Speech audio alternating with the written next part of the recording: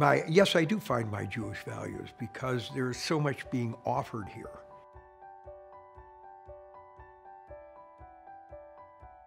I got involved with Yom HaAtzmaut very early on. Jews and great members of the greater community can meet and get to know each other across all different stripes of our greater Jewish society. That it's open to anybody. In fact, I've got a friend that is not Jewish who belongs to the men's club. We just help the community by being that center where anybody can show up and anybody can find something to do.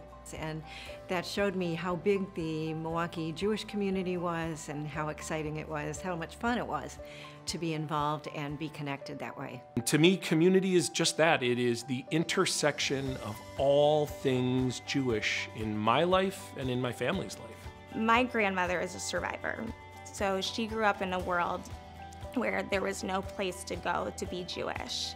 It's a way we could remember the Holocaust. I have family that died in the Holocaust, as do many I know. We could commemorate things like that here. Telling their story, and they're just incredible stories and really inspiring to me. And I won't forget them.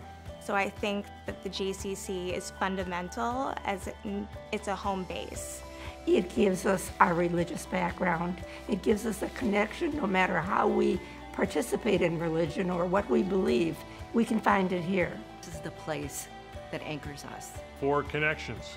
For Jewish life. For friendship. For Jewish life.